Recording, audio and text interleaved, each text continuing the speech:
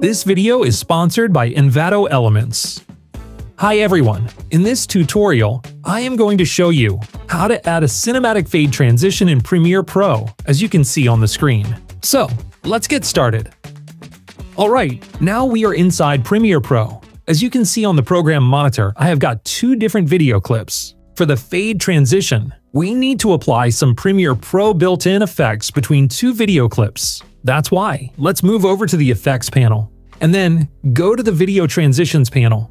Now, you can see the Dissolve property. Next, let's click on the drop-down menu of the Dissolve property. To add a cinematic fade transition, only two transition effects are needed. We need only Dip to Black effect and the Dip to White effect. The Dip to Black effect in Adobe Premiere Pro is a transition effect that gradually fades the current video or image to black.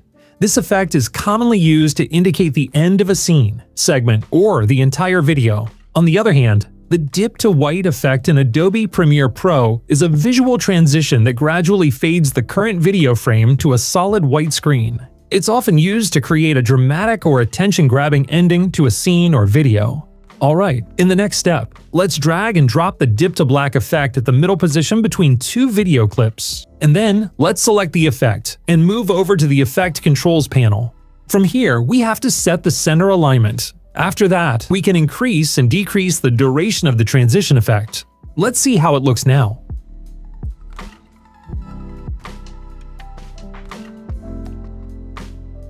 Alright, it looks great.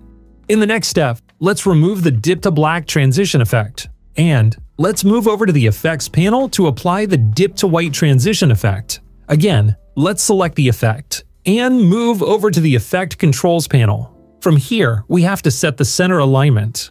Next, let's increase the duration of the transition effect. Let's see how it looks now.